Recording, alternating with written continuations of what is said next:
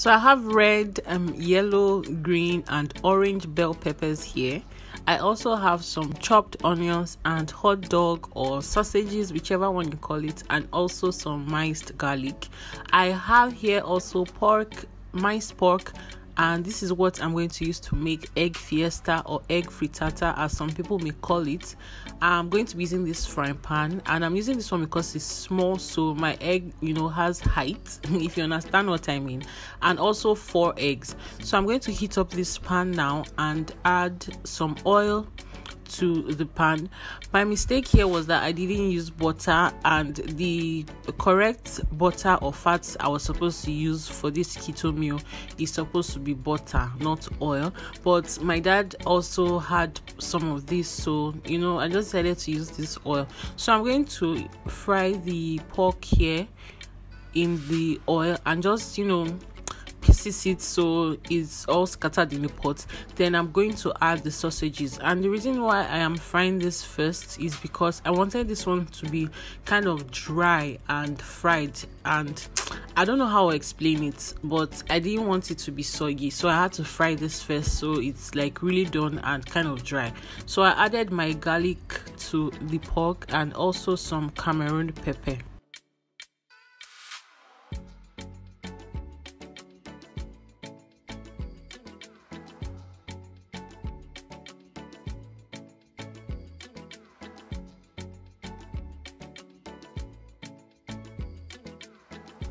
I also added my sausages or hot dogs, so everything is fried. Like I mentioned, I don't like my meat to be, I don't know if I should call it undone, but I like it being like really hard and fried into like inside.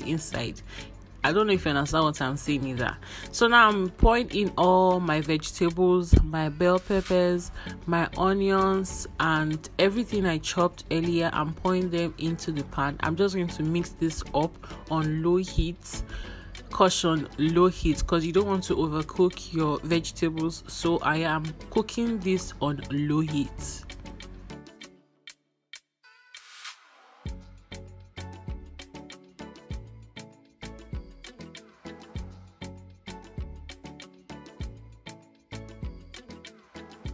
So after mixing that generously, I'm going to break my eggs so that I can whisk it and add it to my frying vegetables. And I'm going to break 4 eggs now.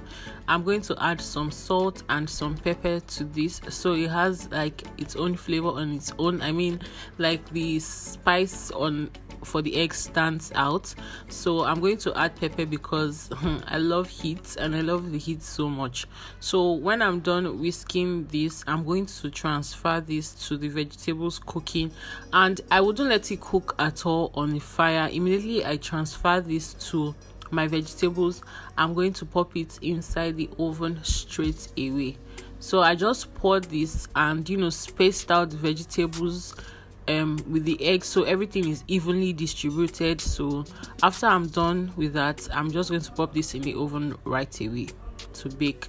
So when you're baking this, I preheated my oven for 10 minutes on I think 150 degrees. I don't know, I'll check please. I'm not so good with that calculation. So this was in the oven for about 30 minutes. You can let it sit for about 40 if you want. And here it is done. I dipped my fork in it and it was fine, came out clean. And you can cut this in any shape you want.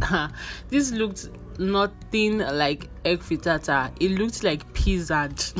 Okay, it looked like pizza. So pizza.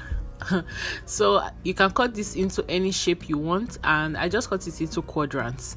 So I'm going to serve one for myself, and this is so filling because it's filled with beef, filled with pork, it's filled with sausages, filled with bell peppers,